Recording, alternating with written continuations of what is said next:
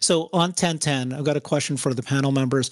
How likely is Tesla, Elon, going to lay out a new roadmap, of where Tesla's going to go? Very likely. I mean, I think we all agree that they're going to lay out a roadmap for the kind of cars, right? They're going to say, here's the RoboTaxi, here's the program, here's when it's going to launch, here's how it might go. That seems to be the main theme of what's going to happen. They might also say, here's the kind of cars we're going to build, and maybe the general time frame. But what about a broader thinking? We are now a robotics AI company. Here is the new milestones that we're going to try to shoot for, broader than just cars, broader than just, I guess it's this robotics AI umbrella. Okay, everybody's hands go up, please. Whoever wants to go first. I love it. Robert, you go first. He's going to lay out that transportation as a service is bringing a new experience to the people of the world. And the electric vents are the way to start that conversation. People really don't understand what Elon's been doing for a decade to rip up old thinking. For instance, I went to Mercedes-Benz and gave a talk to the R&D group about a decade ago. And I said, why aren't you putting electric vents in your car? And they said, well, we've done our customer research and we found that most people want to touch knobs on the dash, which you hear over and over again. Oh, your Tesla dash is very plain. It's not nice like the Mercedes. They're talking about the vents and the buttons and the comfort that they feel of having a vehicle that behaves the same way that their last vehicle behaves. I went around America doing this kind of customer research and talking to people about, are you ready to get in a truck with a big screen that you're going to have to touch the screen to control the truck?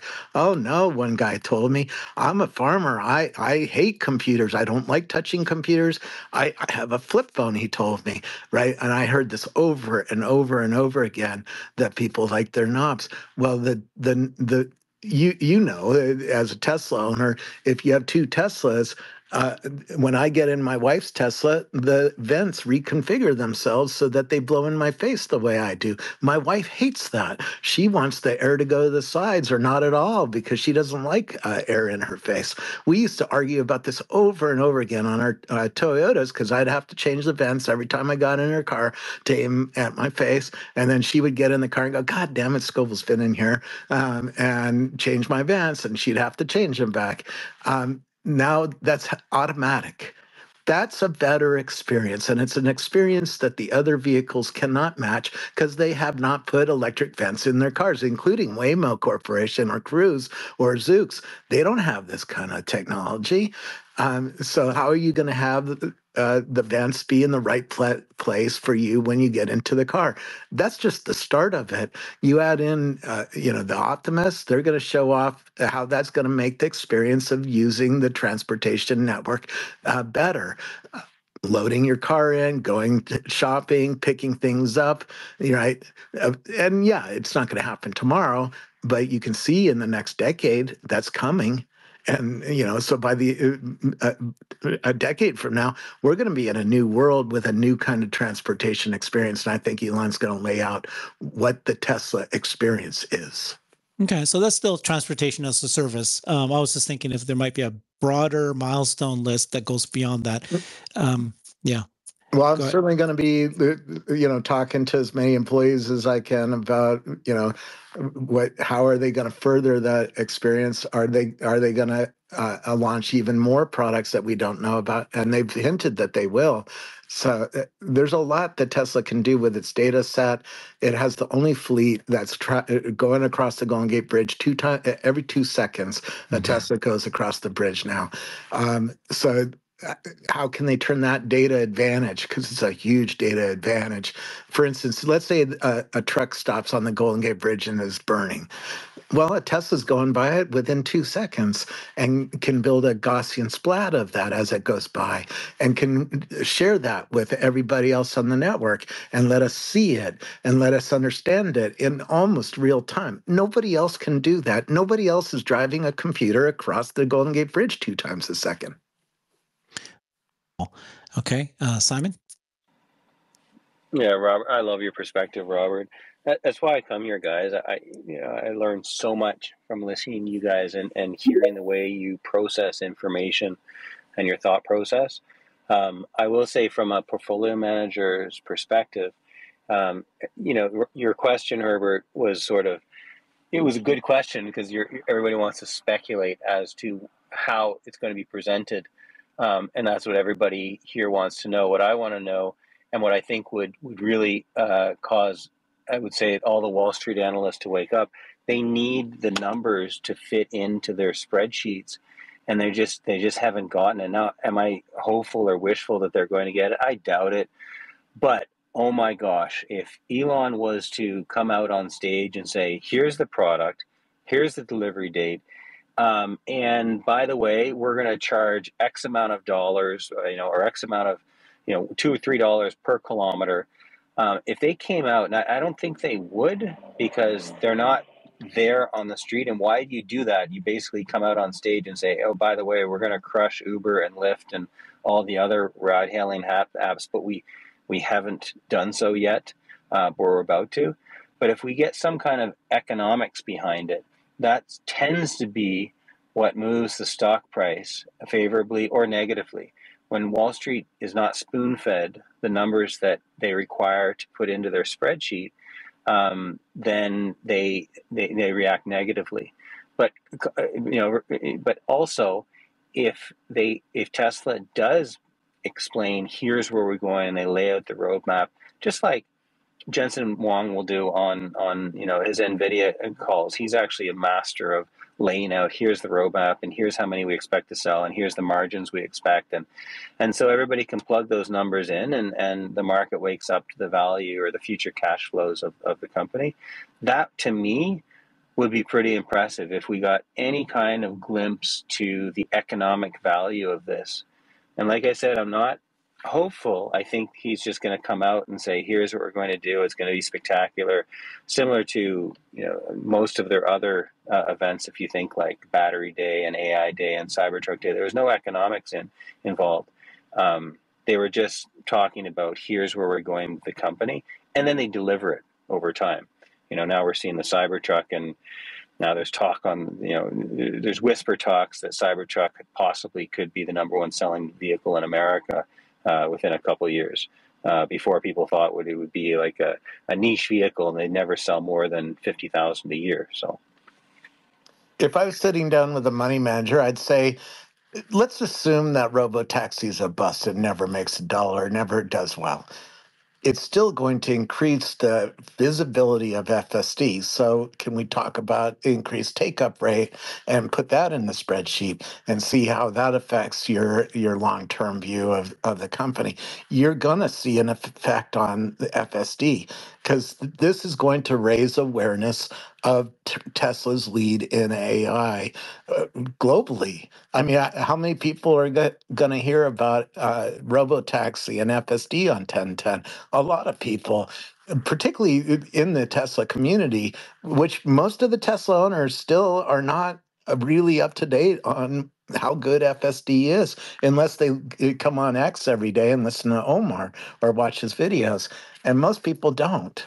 And so this is going to greatly increase the take-up rate. So let's put in some new numbers in your spreadsheet and see if that changes your viewpoint of Tesla's profitability over the next 3 or 4 years, right? Now, let's assume RoboTaxi actually is pretty good and has a global impact and has all that. Then we can walk through those numbers because they're pretty good. A Tesla, even you buy a new Cybertruck for 100 grand, put $10,000 down. It's what, $1,700 a month payment plus, broken windshield here or there, or a blown tire, or a little bit of maintenance, new windshield wipers over time, stuff like that. Let's call it $2,500 a month for a full-time on the road, like an Uber kind of vehicle. Robert, Well, that only let me costs $3 an hour, right? You add a human to that goes up to $20 an hour. And so you start saying, well, okay, let's say they start at the same price or a little bit higher. I mean, Waymo is charging what, 20% more than an Uber right now in San Francisco? So let's say we match the Uber price. That means there's a whole lot of profit on each hour being driven by our vehicles going around, right? Robert, let me interject one point also, and you're touching on that, but I just wanted to sort of I wouldn't say clarify, but I actually want to highlight the point is I've talked to my brother about this, who's also a portfolio manager, and I said, imagine so this whole FSC you're talking about take rate. Obviously, the profit margins are 100% roughly, but all of a sudden when you have the only car in the world that drives itself, can you imagine what happens to the demand for the Tesla vehicles, right? And so I think there's a possibility that they get back to the fact of they're going to sell every single car they can possibly make when they nail this, because people are going to say, well, I want a car that drives itself. And that's going to drive in itself, it's going to drive the car sales, and it's going to drive the FSD take rate, whatever that price is. And it actually hedges in terms of right now, all the legacy automakers are scaling back because high interest rates, they've already stuffed their channels. And we're seeing layoffs and factory closures. And Tesla's already gone through that last year because they don't have channels to stuff, and they've scaled back, and stock got hit last year as a result. But now that also becomes a hedge because they can offer the FSD for $99 a month, which in my opinion, is pretty much free, and drive their car sales. And when the car sales and FSD are high and they can't reach demand, so it creates this buffer in tough economic times to be able to drive not only the FSD trade rate, but also the car sales. Call it the flywheel. That's absolutely true. And we haven't even started talking about China. The reason all these companies are laying off is because they're sucking in China. Their cars are not being bought in China because there's Neos, there's Xiaomi's, there's Teslas, there's a whole bunch of competition for not just electric vehicles, but soon autonomy. And their market is very, very tech forward. They don't care about the privacy problems that the attitudes that we have here. Their market is very, very tech forward. They've been using pay for apps, everything apps for years. We don't have an everything app here in America or in the Western world yet. And so you're seeing China is looking for innovation. And that's what the game is. And the other car companies can't provide it. The other American car companies can't provide it. They just don't have it. And I was done. I got muted, but that's a call. Sorry, Robert. I don't know what happened, but that was really. I think the whole China topic is interesting. A lot of China deliveries just came out, and you're right. In terms of all American companies, even all Western companies that produce autos, Tesla's honestly. Even VW just laid off 30,000 people, right? Yeah, I mean, Tesla's in the best shape. I mean, basically, Western companies, they went the partnership route, and now those are dissolving. The Chinese people, they want Chinese brands, or they want a Tesla, basically. Similar to like in mobile phones, they want Chinese brand, or they want an iPhone. They do like American brands. Buick made billions and billions over there. No, but it's changed. It has changed because they don't have the innovation to attract the customer on the street there. Right. So we're seeing that in the delivery numbers. We're seeing that in both the China delivery numbers for China OEMs, and we're seeing it in the U.S. OEMs in their deliveries. Their China businesses have basically cratered year on year, and it's become a big problem and a source of angst for them.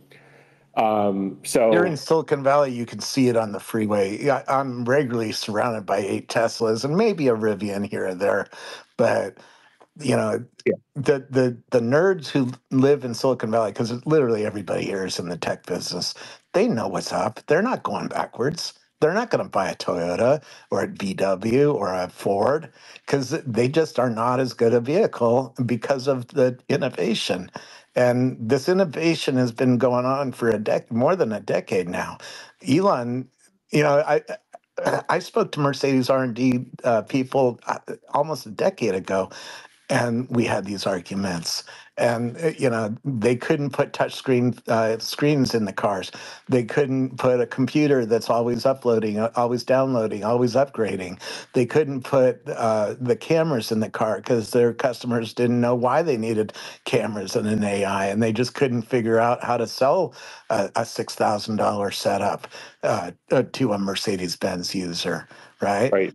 The software-defined vehicle, and very And few yeah, companies build it. Bingo. And Elon's been able to innovate and innovate and innovate over a decade, and that innovation's coming uh, is is really important. And we're going to hear all about that, on 1010. Yeah, and then the moat that is created, because a lot of people probably in the audience wonder, like, well, hey, why can't Ford or why can't GM just like look at what Tesla is doing and copy it? And the answer is it's multimodal. It spans culture, it spans organizational structure, it spans process, it spans innovation, it spans supply chain design. I mean, I just literally you can rattle off a half a dozen areas, and you'd have to be able to transform in all of those areas to get this right. Like, for example, do you make 80% of the stuff, or do you buy 80% of the stuff? And if you're in this distributed model, what's happened over time is they got comfortable with the margin structure. They got comfortable, being able to say, and by the way, the average transaction price on a vehicle in the US has gone up from $38,000 in 2019 to $48,000 in 2024.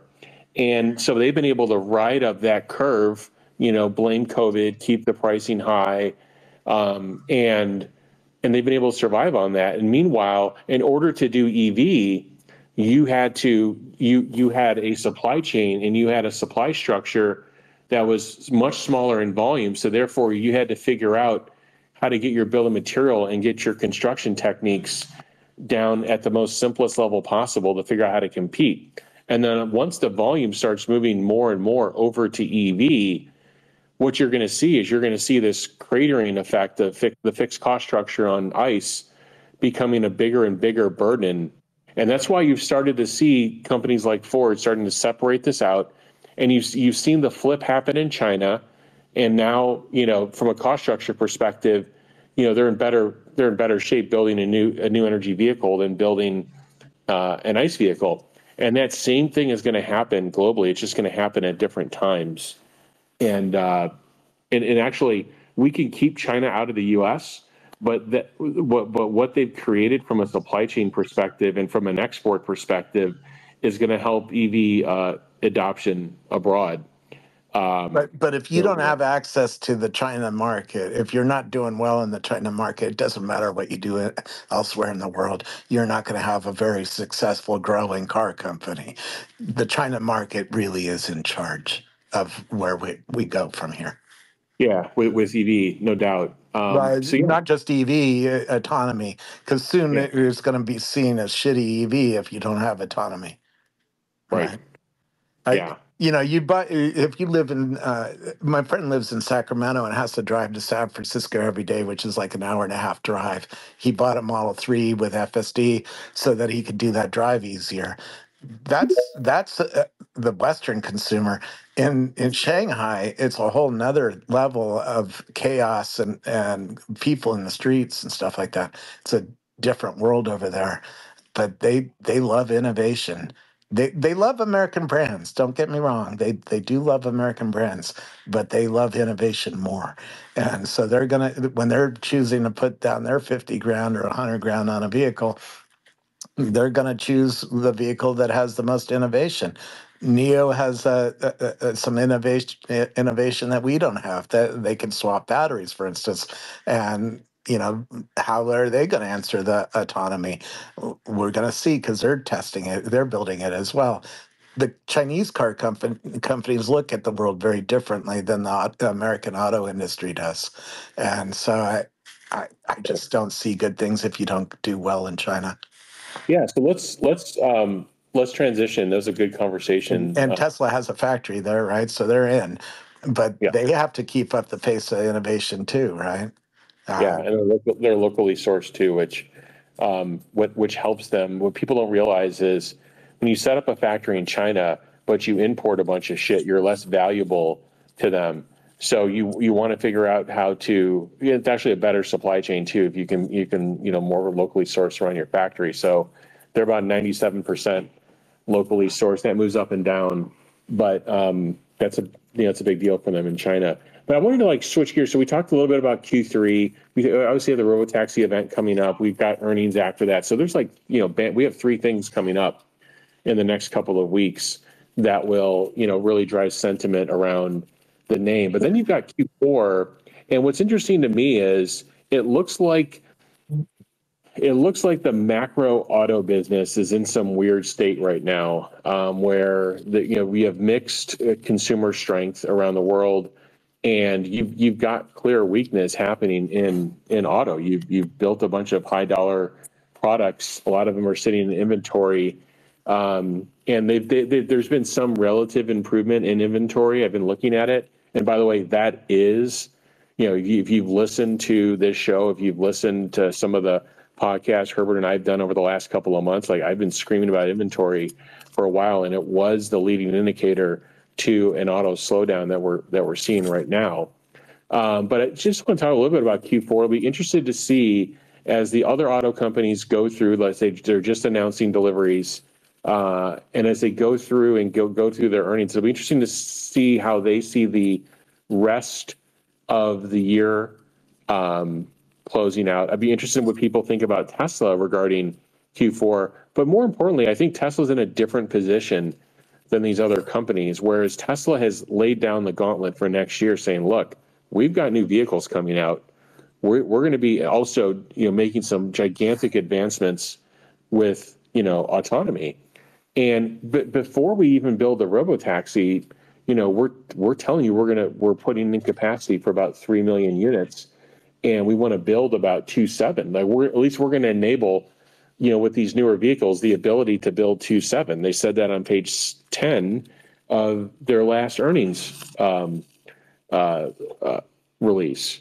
So I love just people's take on Q4, but more of, I think it looks like Tesla's in a different position. I don't know what a GM or Ford or VW is going to say more about 2025 versus what Tesla. It looks like it's going to be one of Tesla's biggest years from a product release perspective. Again, this year was, the ramp of the new Model 3 and, of course, the Cybertruck, and then version 12 with autonomy. And it looks like next year could even be bigger for Tesla. So just would love to get people's take on Q4 and into next year. I'll throw it over to the panel.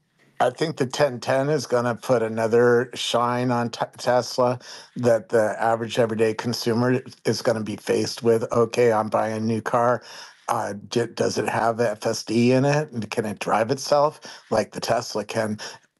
That awareness is going to start having an effect. Is it going to be in Q4? I think you're going to see a little effect. Certainly going into next year, you're going to start seeing a much bigger effect of the take-up rate. And that take-up rate really matters, because you're right. Nearly 100% of that now is profit, or is expenseless revenue, right? That gives Tesla huge advantages in pricing and promotions and doing things like low interest rates, so people can afford their cars, stuff like that. It really does change the game, and I think that's going to be a big coming out of at 1010. Jeff, if you look at, so I was looking at China sales. I was really sort of trying to understand all these layoffs in China from legacy automakers. And the big differentiator that a lot of people are talking about is all these EVs that are being sold in China are cheap. They're $15,000-$20,000 cars, and the legacy, or they're just cheaper. Yes, they're tech forward, but it's a cost thing. So they're grabbing so much market share there, or Tesla is, with a car that's twice as expensive. And then you go to North America and you say, why is the adoption rate in North America so much less than in China? I think in the United States now is just past 10% of all new cars sold. And I think it really comes down to pricing and like the cheapest, okay, there's like a Chevy Volt or something like that you put all the specials on it, but they're coming down in price with all of the rebates that the government's offering. Most people aren't aware of it. I'm talking to clients all the time, and they said, yeah, but they're really expensive. And people, the average person today, just like I said, people in the country have no idea what a Tesla is. No offense to people in the country. I grew up in a fishing community in bumblefuck Prince Edward Island, so I am like as country as they come. But you go into Middle America and they're not aware of this. But what I'm going with is that United States, the reason why I believe that they're not over 10% yet, or they are 10% and not 50 like China, is simply affordability. And there's not any kind of compelling vehicle in North America that's being sold for $20,000 or $25,000. And then you add higher interest rates to that factor. So back to the initial point that Jeff, you're making was, what does Q4 look like? Well, if you can start projecting, 50% growth next year, a more affordable Model 3 and Model Y and Model 2, or whatever they want to call it, and nobody else can compete with that. Like Jeff, you always talking and you're illustrating like the cost of their production costs just keep going down as they scale, which becomes, so as you just keep driving down costs, it becomes more affordable. And as most people know, is the more affordable car, the larger the addressable market. So it will be interesting. Nobody's talking about that, but Q4 could be a big deal as they start projecting, here's how many cars we're going to deliver next year. And we're just talking about car deliveries. And we may be back to a case like we saw as interest rates come down, and they're coming down fast. It may be similar to, what we saw in 2021. I mean, it's not a pandemic, but where you just can't get enough of these vehicles, because are there any compelling vehicles that you can purchase today in the United States for under, $30,000, gas or electric?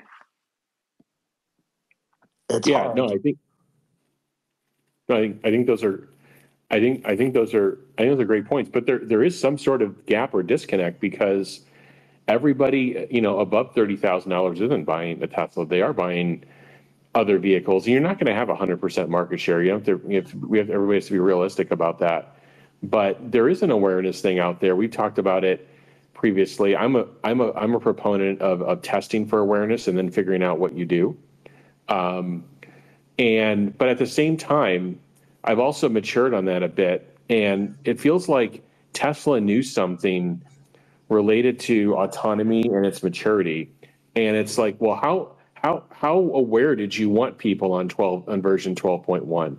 I mean, it's end to end, it's neural net, it's kind of nerdy.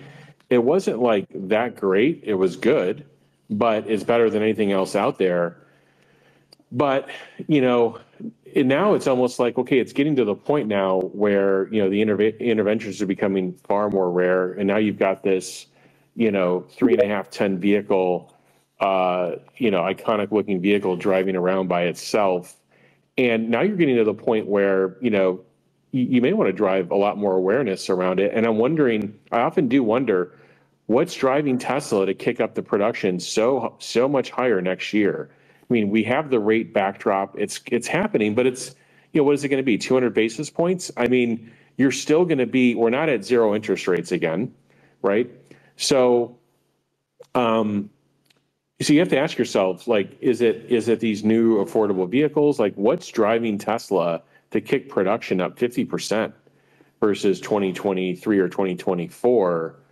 And, is it supervised going to unsupervised? Is Tesla announcing the Tesla network? Is Tesla rolling out the Tesla network? And there's going to be this huge demand for vehicles because, as the driver, you're going to keep a lot of the money. It's going to be a great deal for you.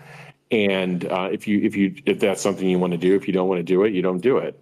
And like what, so it'd be interesting for, why is Tesla talking about building 2.7 million vehicles next year when they only built, maybe they'll build 1.8 and change, or low 1.8s this year. That'd be an interesting thing to kick around. But I do think, if you're an analyst, I love the way Simon, you teed this up. If you're an analyst, the backdrop is declining rate environment. Hopefully we're getting through whatever this slowdown is. And from an auto perspective, Tesla's going to get through that faster. They don't have the 100 days of inventory. They have 18. And they have a much, more localized supply chain. So therefore they're not disappointing a bunch of partners in the process where they've got to deal with inventory, and they're extremely localized around their factory. So that network, that time between I made a decision, I told some supplier to build something, to I'm making it in my factory is that much shorter. So they can adjust to these things a lot faster. So what is that backdrop? What's driving this bullishness in Tesla? I don't know if anybody else has any other takes on that for next year. Jeff, I have a question. Do you think it is with your supply chain expertise, do you think that it's possible that is it realistic for us to assume they could achieve 2.7 million production rate next year? Oh yeah. They had, some people thought they announced 2.35 or 2.4 already. But they haven't been running at that. So you have a bit of a utilization thing happening, which is kind of foreign for Tesla. Shanghai's running balls to the wall. Fremont's running balls to the wall. But in Austin and Berlin, not so much. So they took some CapEx out. They took people out. That's what you saw happen in April. So that helped them from a cost perspective. But we haven't really seen Tesla fully uncorked with those two factories. Those two factories are more highly automated and should actually, when they're at scale, be lower cost than the first two factories. We haven't seen it, but are they capable of the 2.7? Absolutely. I think they are installing the 3 million of capacity. And when Tesla does that, they have a history of building somewhere between 10 and 15% of their installed capacity. So they get it pretty close. And because they tell their suppliers to put that rate of capacity in. So when you see in the earnings deck and you see the factories and what they add up to, just realize that there's a supply base behind that Tesla has to capacitize. And any unique tooling that's unique to a Tesla, Tesla is part of that investment process with that supplier. So they have skin in the game with it. So they've got to get this signal right. So I think they're doing that. And then the additional capacity in 25 is going to be with the RoboTaxi. The numbers that you see on that page don't include the capacity for unboxed. That is a different. That's a different set of numbers that haven't been added in yet. New Model Y is coming next year. Cybertruck is going to continue ramping up, and you're going to see new Cybertruck models announced next year, right? All of that figures into it. The Model 3 is rocking. If you haven't paid attention to Omar, I don't know what you're doing on this show, but the Model 3 is getting rave reviews around the world, and seeing it's the number one car, I think, in Spain right now, right? So they can sort of foresee, okay, Model 3 demand is going to continue going up. Cybertruck demand is going to continue going up. When this refreshed Y comes out, there'll be new excitement around Y. That'll go up. And we haven't even started thinking of the second order, effects of RoboTaxi and what that's going to do for the brand and for get people into stores, because they're going to realize this self-driving car is here and it really improves your life if you have one. Yeah, the price elasticity, right? They know that. I'm pretty certain they are aware of exactly what would happen if you reduce the price by even to $5,000 more. And that's a bit more of an exponential jump in volume. So now they're going to sell two more affordable cars, even before we wait for the the mythical $25,000 car that might happen second year. And then you add in top of that lower interest rates. And then what if they if they wanted to push and sell metal, they can. They'll just do 0 down, 0% interest rate, lower the price. Then you got the promise of FSD. And I think what you were saying, Simon, makes sense, which is it's all about the price at this point. They need to get down to that level, and then they're just going to sell like crazy. And I think we're very, very close to that. So hitting the 2.7, I just don't imagine that that's going to be a huge stretch for them. And then you're asking about Q4. Actually, I'm a little bit more, I'm not ready to say that Q4 is going to be any more different than what Q3 was. They'll just do more of the same. And what you guys were saying is what will happen in 1010? If that comes out and it gets press, but it's going to be a demand driver, I agree, but it's going to be just a small bump as opposed to an actual more affordable vehicle like Simon was saying, which will not come until 2025. So that's the big question is, this is a presentation, a demo. Does it actually move sales?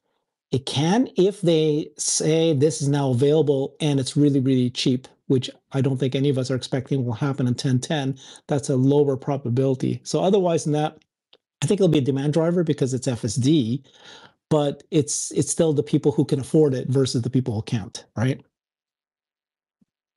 Hey, Herbert, I joined up here early on because you had asked an opening question of what next. And I just wanted to, you might have covered it, but I noticed that France is actually in, is it Bentonville, Arkansas, for a VTOL conference, which it's kind of interesting that they're like, this is a major conference on VTOL. So like, interesting. Did you see the Morgan Stanley note? No, I didn't yet. So, yeah, Morgan Stanley dropped two notes. One of them was they believe that Tesla is going to get into, first he said drones, just by following, Elon talking about the Chinese drones and how important it is for national security that they need to create drones. The second thing is, could they do the eVTOL? And, I threw that off as like, yeah, dreaming way in the future. Then you realize, well, hey, if they are already doing something with the Roadster and have that float, but then it's a debate between, that Elon's not going to create a flying car. He's already said that that's just not going to happen. It's more likely that they're going to do a SpaceX thing. So that part is all confusing. But yeah, I did not realize that he was actually at that conference. That is very interesting information, Gary. I talked to Sebastian Thrun about this. He started a company to do eTools. He also was the first, the guy who set up the Waymo company. So he's a smart dude. And he was like laid out a scenario. Well, what if you have a job in a city center like San Francisco and you can't afford a house there because the houses there are $2 to $5 million to start a house, right? Well, what if you lived in Manteca or Sacramento or somewhere like that? Well, you could take a self-driving car to a building that has on the top of it a bunch of eTolls that are taking off every hour or every half an hour. You get out of your autonomous car, you walk up to the top flight deck in the building or take an elevator, and now you're flying from Manteca to San Francisco, which is less than 120 miles, which is the less than the range for these eTolls. Well, now you can get to San Francisco in 20 minutes for a fairly cheap price because there's no human flying the vehicle. It's all autonomous and it's electric driven. So it's very cheap to take a vehicle flight like that to downtown San Francisco.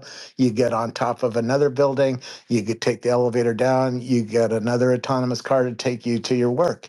And in less than an hour, you're at work for a cheap price, and you're living in a place where a house is $500,000 instead of $3 or $4 million.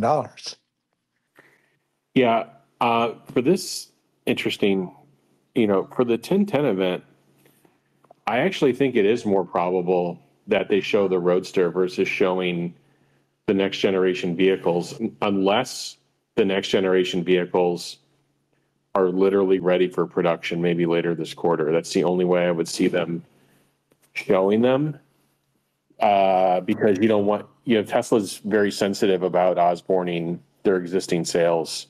So that's interesting, this whole the Roadster coming back. I know it's not a lot in sales, but it is kind of a symbolic thing for the company in terms of making the highest performing vehicle on the planet. And I'm sure that's why they went back to the drawing board on acceleration and on a bunch of other things in this potential SpaceX package. So 1010, I mean, it is I mean, Elon did talk about revealing the Roadster by the end of the year. We're, here, call it 10 weeks from the end of the year. So maybe, or maybe it's a separate event.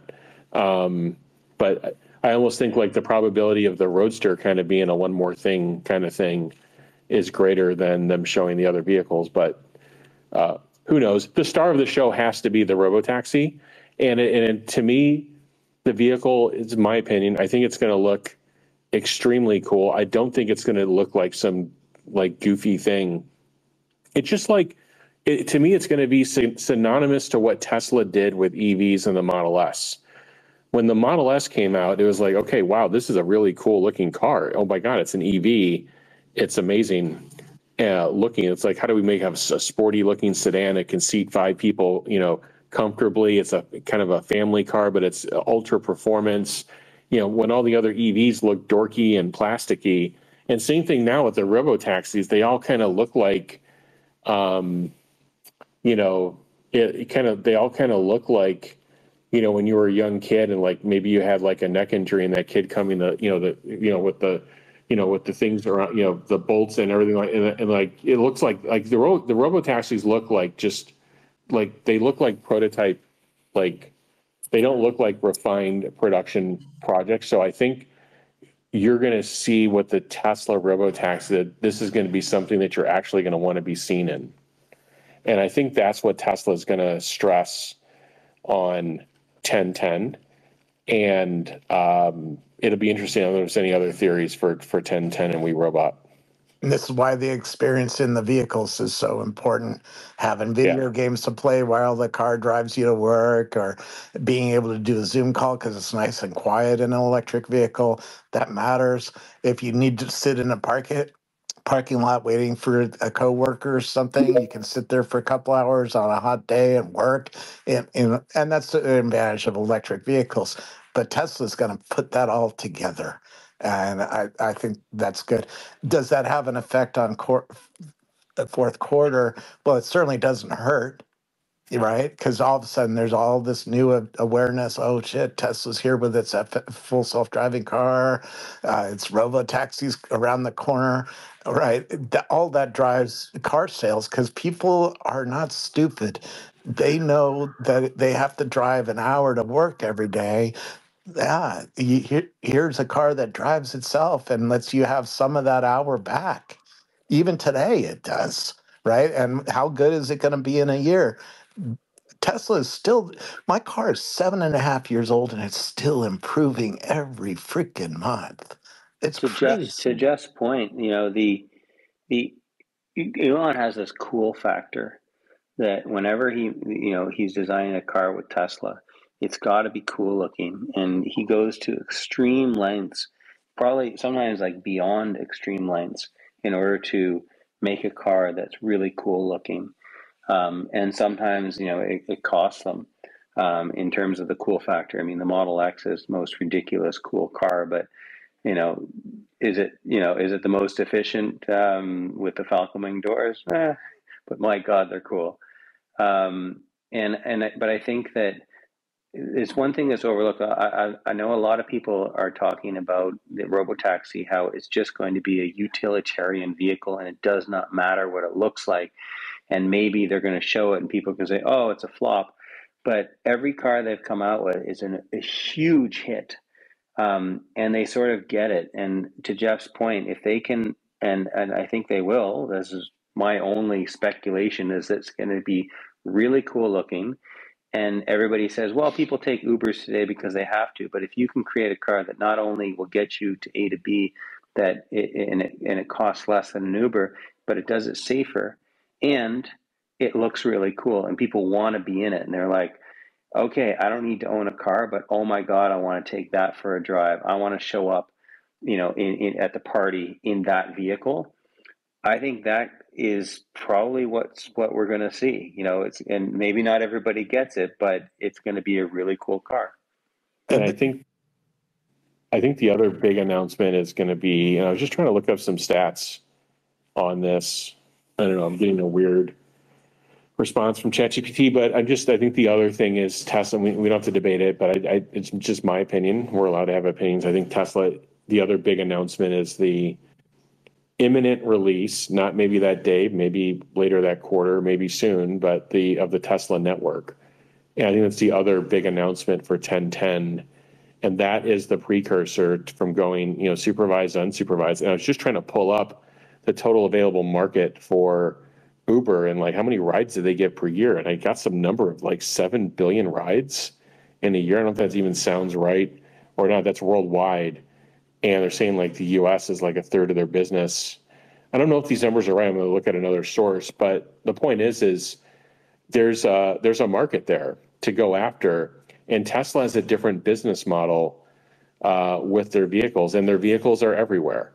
So if you can kind of see the pieces coming together, Tesla gets full self-driving, and they get it really good in its home like continent in North America, and then they get it over to Asia, and they get it over to Europe, and then they get it stable, and they get it working really well there, and they get a relationship with the regulators, and then the path to approval is going from supervised then to unsupervised, and you're already approved then for supervised in all these different regions, and you have the Tesla network running. To me, it's kind of a logical thing, and it's almost like if analysts could walk out of 1010 with, oh my God, the RoboTaxi is the car you want to be seeing. RoboTaxis are cool now. They actually they look really good, and then Tesla's announcing this Uber-like competitor that's going to be coming before the RoboTaxi. I think if those are the two takeaways from the event, I think it'd be a raving success. I think your numbers are accurate, Jeff, or Chat GTP4. It works out to 5 million rides per day, which I think is pretty accurate. Yeah, that's a huge market, and it's a different model, and it looks like it could be better for the driver, and it could be better for the network operator, Tesla, in this situation. So, and I don't know. To me, like something has to be going on. Like, why is Uber racing to partner with everybody?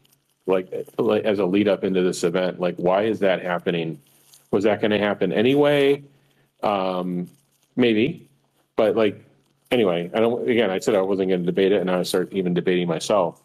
But I think if you were to ask me what would be amazing on 1010, I think it would be you come out of that event with, my God, the RoboTaxi looks like this is the thing I want to be. I want to be given. I want to show up into an event in this thing and have it open up, and there's no driver inside, and this thing looks freaking cool. And then, by the way, Tesla has this massive network running ahead of that. Uber has a couple things that we want. One, if you go to Prague airport, you arrive at the airport, the only taxi available is Uber.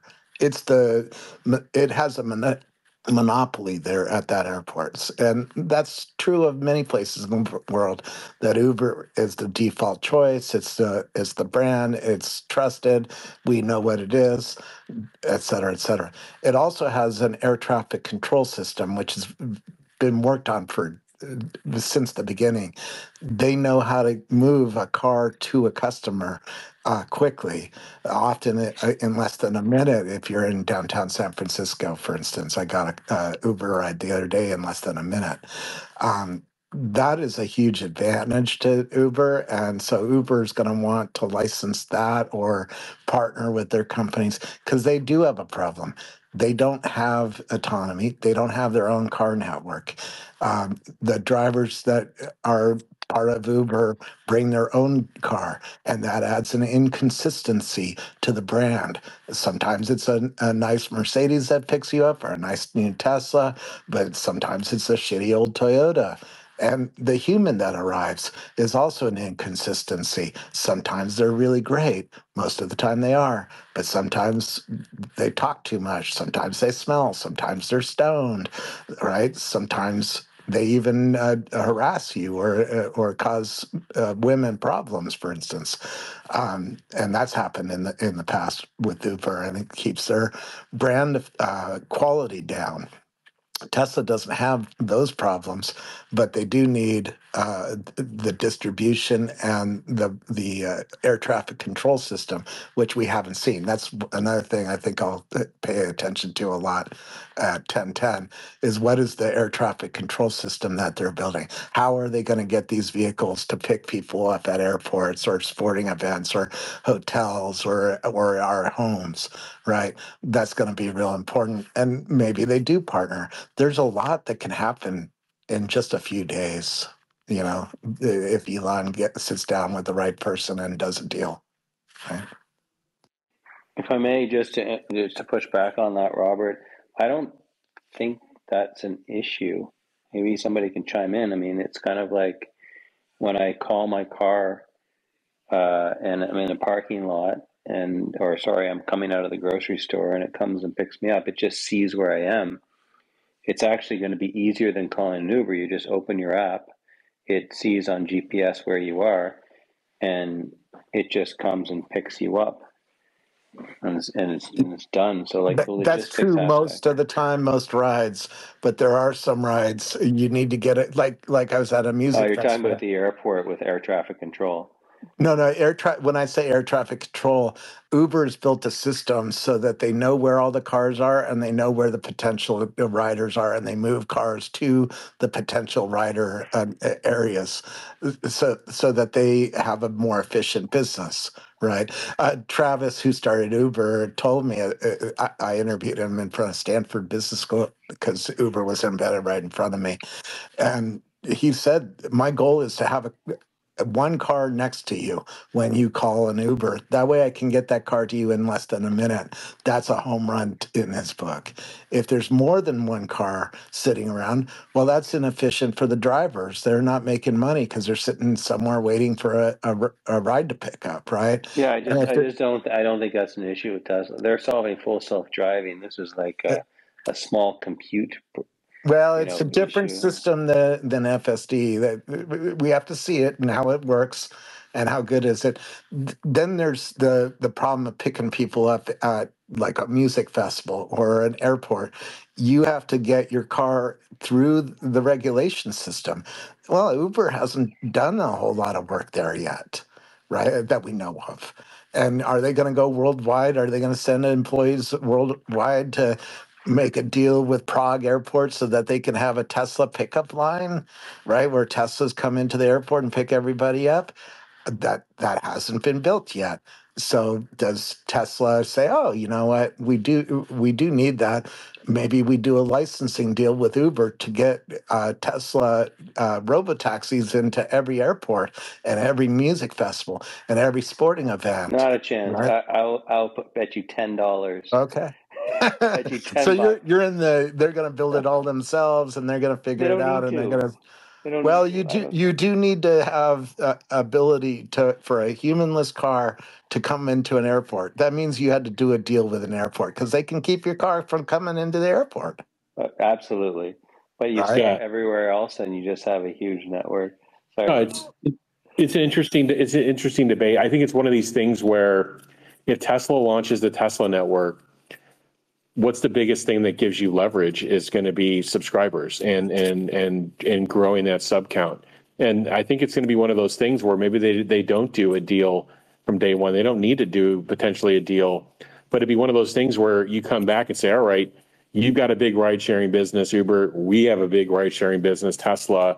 We're probably going to get to this kind of ubiquitous autonomy before you and kind of the job shop you have of like 12 different partners doing it. So there's probably a deal to be made when Tesla has even greater leverage. I mean, it's not to say that they don't have a lot of leverage today, but my God, if they have a ride sharing network with millions of subs, then it's a different conversation. And then, like, why would those two work together? Is for some of the reasons that Robert mentioned, but it could also just be, it goes back to the fundamental laws of supply and demand and around utilization.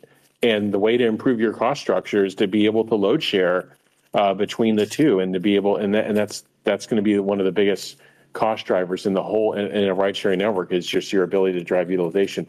So we could talk forever on some of these, wonky topics. I think we are getting, closer It's to the important, though. I mean, at Coachella, Uber has a huge parking lot. It can hold hundreds of cars, right? And Yeah. they had a whole structure for their customers to stand outside, underneath, so they're not in the bright sunlight waiting for an Uber drive. They spent a lot of money and a lot of effort putting just that into Coachella, big music festival down in Palm Springs, right? Well, Tesla doesn't have enough parking lot yet, so they have to make deals with all these music festivals, all these sporting arenas. You do have to figure out how to get people into a sporting arena, drop them off, and then after the game, come and pick them up. How are you going to do that? Particularly in a chaotic place where streets are closed and people are crossing the street. I mean, I just was at a music festival this last weekend. It's very hard driving through some of those places because they've closed streets and the map is taking you the wrong place and stuff like that. There is a need for Tesla to innovate greatly on that. I'm going to be looking closely and talking to employees about this at 1010. Great. How do Yeah, they really make this a world brand where people know that there's going to be a Tesla there to pick them up after a sporting event, a music festival, getting out of a hotel, getting out of an airport, right? Because that's where we're going to use a lot of cyber cabs, robotaxi kind of behaviors. That's the first order of business. You get that all figured out, then all the other network advantages of Tesla have come to bear. Absolutely. And it'll be interesting to find out too, like who at Tesla is head of product for the robotaxi business. Like who is thinking of all this and who's pulling it all together? Everybody wants to come back with the easy answer. Well, it's Elon. Well, no, he's not, maybe right in the beginning or at some point. And he's certainly Elon can't do all that. You can't go around to Coachella and make relationships and get a parking lot and get a structure built. But Jeff, and get signs put up. Jeff, I really like the fact that you're sort of presenting all of these. You're making my mind sort of work and think about these aspects.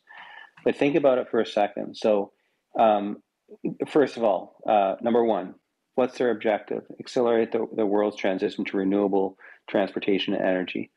So does that achieve their mission in terms of partnering with Uber? Well, if they did, the only cars that they could partner with Uber would be Teslas, period, because they're the only ones that have the hardware. And it's going to take years for other cars to have that. So then if you're an Uber driver and you have the ability to put an app on your phone, or you have the ability to use your existing Uber, the app on your phone will just drive itself. You don't have to get there. Yeah. So I don't know if that will actually, it's not part of their mission. It doesn't align with that. They don't need to partner with them, their mission. And so where do they focus? They say, look, if you have an Uber, if you have a Tesla, here's the app, take it, drive it. You don't have to drive it, actually. It's going to drive itself, and you just have to clean it and charge it. And Tesla's back there making robotaxis. They're not focused on this anymore. They're going to make a robotaxi for whatever the cost, $20,000, and sell and put as many of these on the road. So I'm pushing back a bit, but I appreciate you the thought process, because you made me think about this. And to me, it's as clear as day that no, there's absolutely no reason for them to do that. Well, it's not. What I said is it may not need to be a day one thing, but it may need to be something where if they approach significant scale, you come back to it and say, all right, who are the biggest players here? And then is there a way for us? Do we ever work together? Yes or no? It's a debatable topic. Again, driving utilization is the biggest thing that drives all this surge pricing and drives the whole model in this business is supply and demand. So what better way to deal with it, than some sort of eventual partnership? But it doesn't have to happen. And I'm not saying it's a day one thing. It's more one of those things you come back and you always revisit if it helps your business model. So anyway, I thought this was a great discussion. I think we're approaching the top of the hour, 2 hours in. We don't normally let these things go much beyond that. We've got deliveries coming up tomorrow, And then I think I did some quick math in my head. We're about just over 200 hours away from the 1010 event. And that's a big deal in Tesla's history. I think Elon has said this is one for the record books or for the history books. And then we've got obviously earnings after that, but 1010 is the big thing for October. And then of course the advancements in autonomy and what they're releasing out to all the consumers. The final thing I'll just say is, for me, my experience from a year ago, I always like looking like, where were we at a year ago? Like, September 30th or October 1st of 2023. And I was probably using FSD 30% of the time when I get in the vehicle. Now it's about 90% of the time. It's just that much better. And I wonder how that translates for uptake. But yeah, big events coming up starting tomorrow morning. And then with the 1010 events, I appreciate everyone tuning in, all the speakers on the panel, Omar, Robert, tremendous contributions today, Gary, Simon, and of course, our co-hosts, Herbert and Xander. Please follow, like, subscribe to all the speakers. They spend time sharing information, and we do this every Tuesday at 5 Central. Please come back again. Have a great rest of your day and evening. Thank you. I've created a website that is the most comprehensive resource for the Tesla investor. Please check it out. Simply go to my website at herbertong.com.